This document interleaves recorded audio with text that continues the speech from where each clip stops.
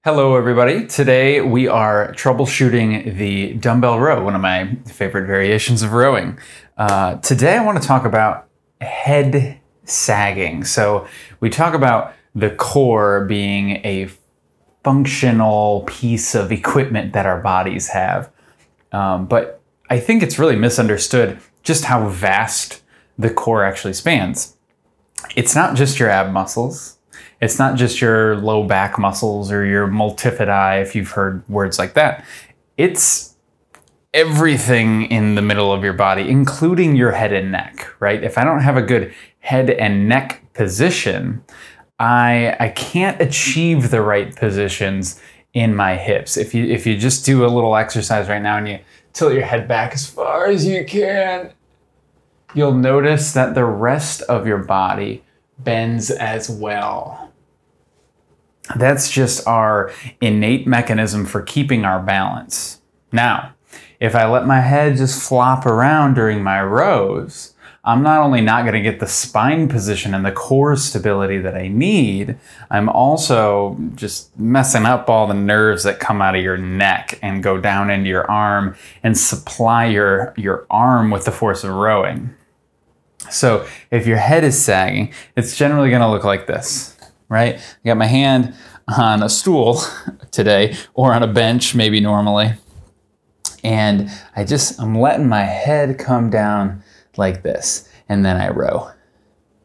Okay, now here, this is a very pectoral dominant support, right? It's almost like I'm packing my shoulder blades like a bench press.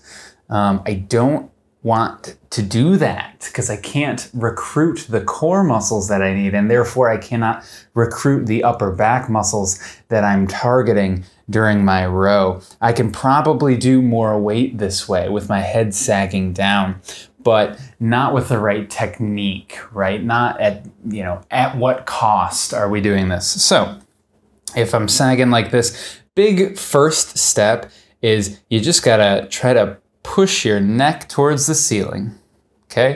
And that's a really good start. I wanna make sure that I've got pressure on my heels and I'm not just arching my back up to get my neck, because then I'm not getting the position that I need, right? I'm just throwing myself into that arch pattern that we mentioned earlier that I don't want.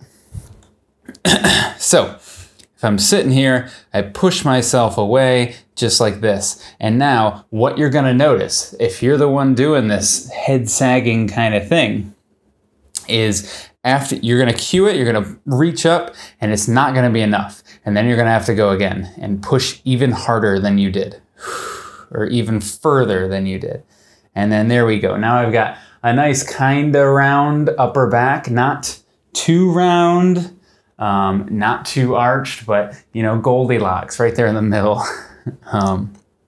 So if you're doing it wrong, do it twice to make sure you get in a better spot. And then after that, once you do a couple rows, you're probably just going to fall back into what you know how to do. You're probably just going to let your head sag down again. So you're going to need to stop. I usually say 2 reps, though usually it only takes 1 for somebody to mess it up.